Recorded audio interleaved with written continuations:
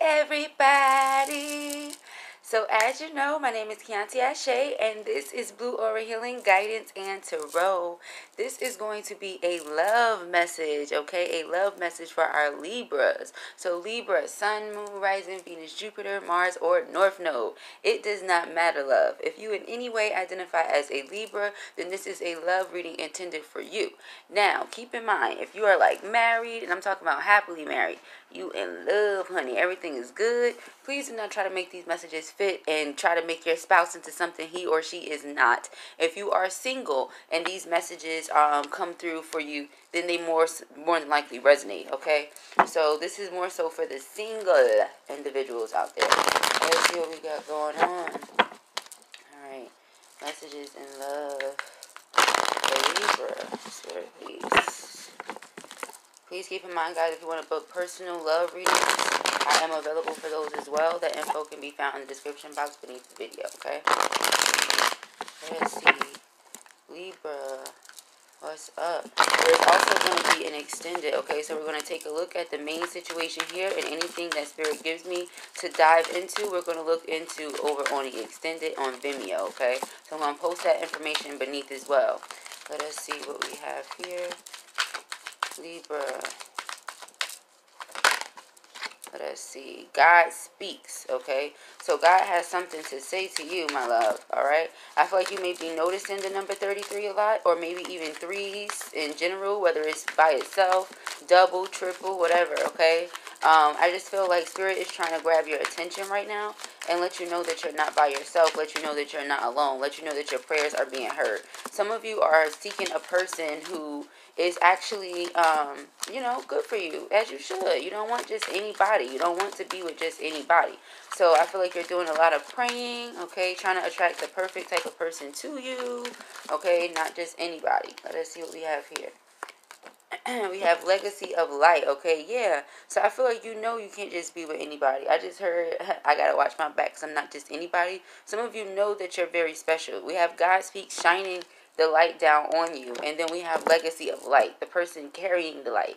So you know, it's kind of like you feel you have a responsibility, you know, to be with a certain type of person. They can't just be anybody. Like, that's just what it feels like, okay? Then we have the light field. Exactly. All of this light, it has to be somebody who's of light energy, somebody who's of good spirit, somebody who, you know, is kind-hearted, somebody who is warm, somebody who is you, somebody who matches your fly, matches your efforts, matches your consistency. That's what I see here. All right, underline the energy, knowing without knowing. I feel like some of you feel somebody coming, but you're not sure. You don't know who this person is. You have no idea where they are. You know, it's not like you out here literally looking for them. No, you're not out here on dating sites and all that other stuff. Some of you probably are. You get what I'm saying? But for this specific message, this is not about that. I'm not saying you on dating sites. Oh, I know it's that one, so I know that we about to go on a date because I picked a date with that person. No, I'm saying some of you feel somebody's energy coming. You don't even know who this person is. You might know them, but you don't know who this energy is that you're feeling. You feel it. You feel what's about to take place for you. You know that you're about to be with somebody. You feel your person coming. Like, I don't know how to explain it to those of you who don't know the shit, but for those of you who know the shit, you're feeling this energy of this other person, okay? So if this is a twin flame, perhaps you're feeling your twin flame's energy, okay? That would make sense. Let us see what's going on here. Pre-shuffle, we have the Queen of Cups, okay? So we're talking about love, romance. Somebody being soft on you, you being soft on somebody, okay? Maybe you met this person already, and Spirit has already told you that's your person, okay? Maybe for whatever reason or another, you and this person are not together, but you know. You don't know how you know. Like they say, knowing without knowing. You don't know how you know, but you know that's your person, okay? Or maybe you met somebody and you saw them for the first time ever, and you're like, that's my husband, that's my wife. You don't know what made you think that, what made you say that, but you know, okay? So let us see what we have here. Messages of love for Libra, please, spirits. Messages of love for Libra, please.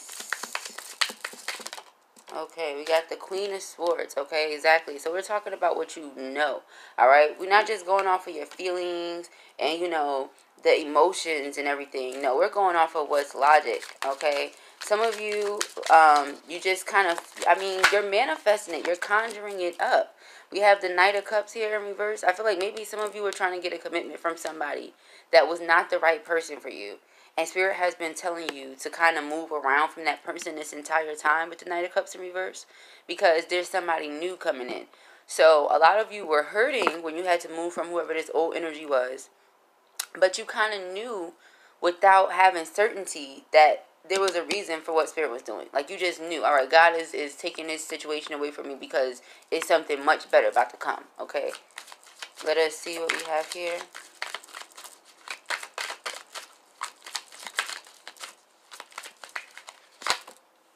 We got the King of Pentacles. So this person is going to be a earth sign, Virgo, Taurus, Capricorn, very reliable, very dependable. I feel here as a Queen of Swords, King of Swords, this is somebody who is extremely independent as well. This is a free thinker, somebody who uses their mind. They get paid to think, okay? This is somebody who may work with technology, somebody who works with information or anything like that, okay? Anything that strings really large information together, codes and all that, that's the Swords energy. Their mind is spectacular.